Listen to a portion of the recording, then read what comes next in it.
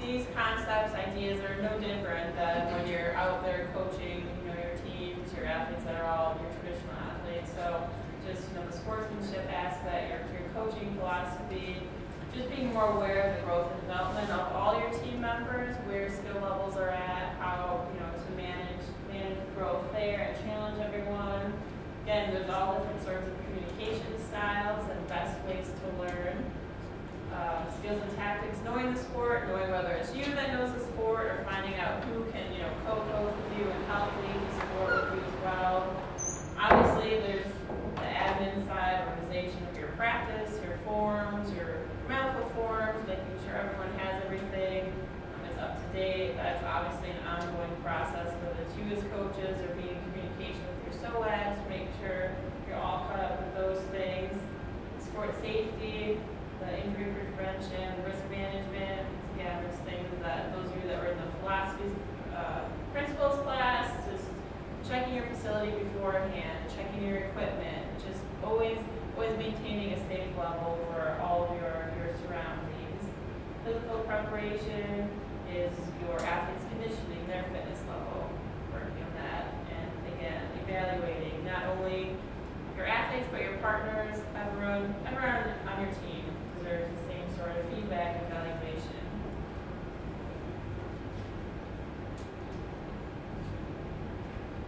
So the best coaches for unified sports all are able to embody these things that kind of discussed a little bit. But finding out your athletes, all the team member strengths and how they can contribute to your team, building connections through other activities. I think Maggie was talking about that when Jimmy John's arrived.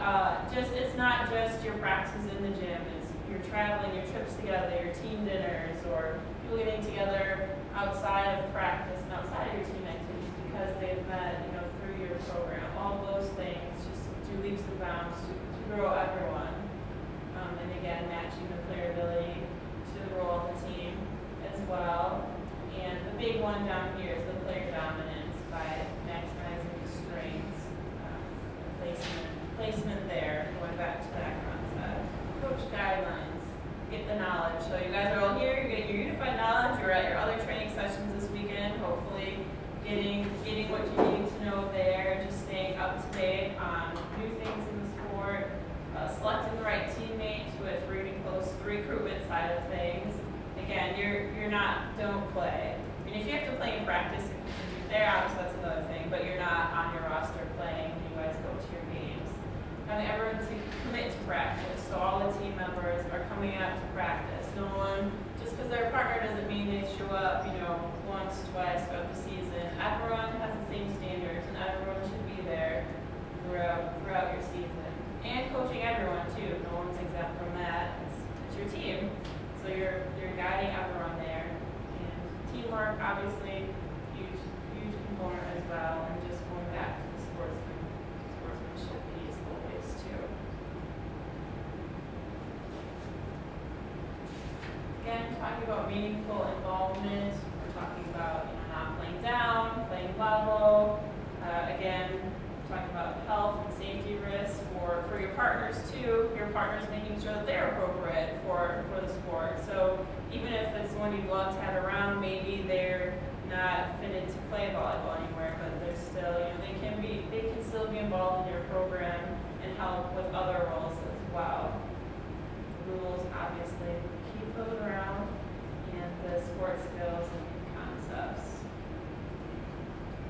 So here's a big thing. There's two main approaches for partner recruitment. The easier version is the warm body approach.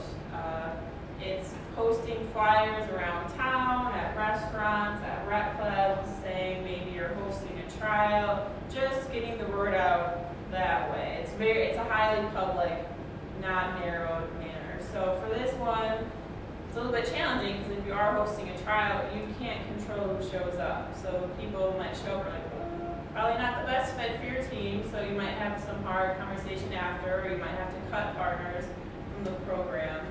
But it might generate a a larger amount to show up that day. The targeted approach is starting from within first, starting with your athletes. Who do they know? Who do you know? Friends, families, you know, if people are really involved in their church, or, you know, looking at what kind of folks do you want to get involved, and then going to those sources where they might be. We found that our best source of new partners is our old partners, that they're the ones that start recruiting and talking. And then when we've been inviting our teams into scrimmage, those are the ones that are becoming our new wave. So where do you start? Like we said, your athletes and their acquaintances. Who do they know? School-based program is another one too, for local coaches in the schools or teachers identifying, you know, certain clubs. They can help you pinpoint maybe a part of the student body that, you know, is looking to get involved with a certain sport, using those people.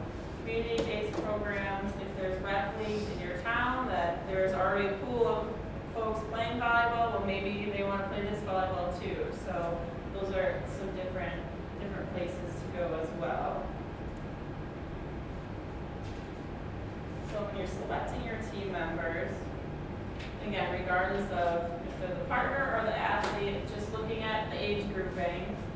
Obviously, when it's a younger crowd, it's more appropriate to have closer in age individuals together versus if you're older, you know, in your life experiences, we can kind of expand that window there.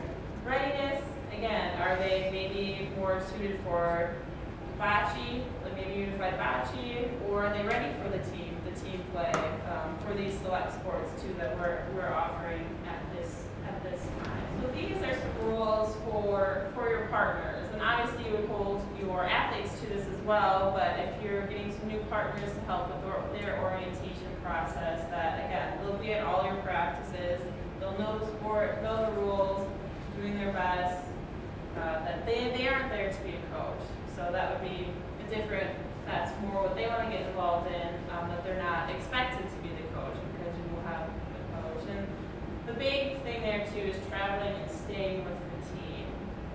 That is understood, that they're not going to drive their own car to competition and meet you guys, and then, you know, we hope that you're staying with your team, you're cheering on at the event, you guys are sitting together, doing all those team things, and circling back to sportsmanship, of course, as well.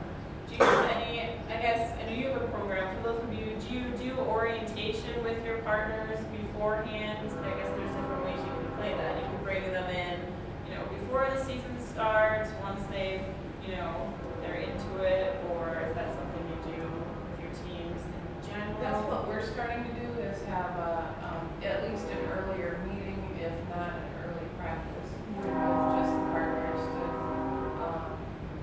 to talk about the philosophy, our philosophy, and you know, expectations.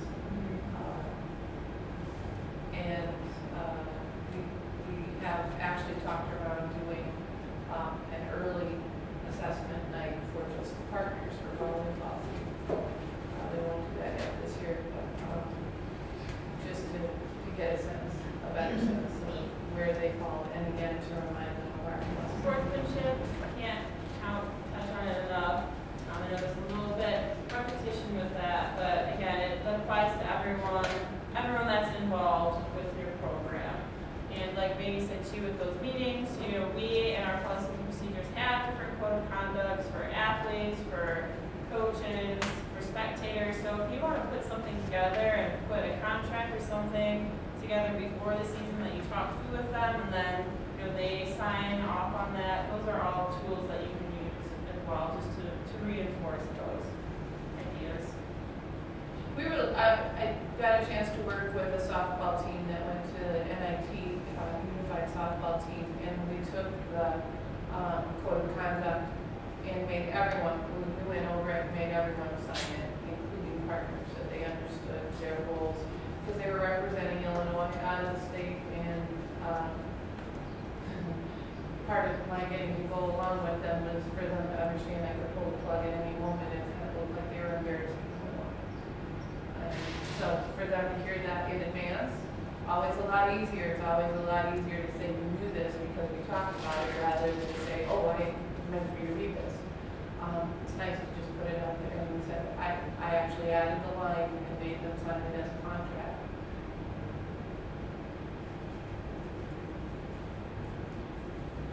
Training, again, the 8 weeks is the golden magical number. I think it's hearing 8 weeks in your sleep because we've heard it so much this past weekend. But that's definitely ideally at least before the set competition that we hope you guys are getting out with your athletes in training, and it's both the athletes and the partners coming together for your training sessions, and that everyone is together. That starts the season. Hopefully everyone is in it for the long haul and can finish the season together as well.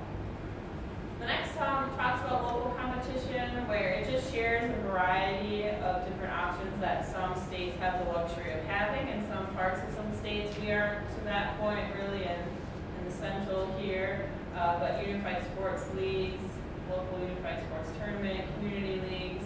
That would be if your team is at a level where you want to join a rugby league, that's not affiliated with Special Olympics Illinois, but you would be able to do that, of course, as well. I know of a softball team in Pekin that actually plays in the community. They play in the church league, and I've wanted to watch them. It's a pretty cutthroat church league, so it's changed my mindset on what church league means. They're not friendly. But this team actually plays in that church league, and they're competitive in that league. There's no, giving them any breaks or giving them, extra consideration. It's just right in the league. When we're talking program competition, it's mostly on our end for Special Olympics Illinois where we can fit the different growth in unified sports in. So we look at our existing events and competition. Can we handle more teams at the facility? Some budgetary things as well. If we would grow to the point of having a unified sports event solely, which we're not to that point yet. Someday, we're hoping in the fall to have some unified soccer tournaments. So that's coming up the road too. And then just looking at existing community events too and competitions that there are just across the board of where the best fit is for us. Sometimes you can just do that. You can ask if there's a local tournament that's going on. You can ask if they would, make a division or allow your team to play as a part with the understanding that everyone knows, that you're coming in. We have a program that's called Seek to Soar. That's a total rip-off of the Couch to 5K program, and it was a walking running club with mentors.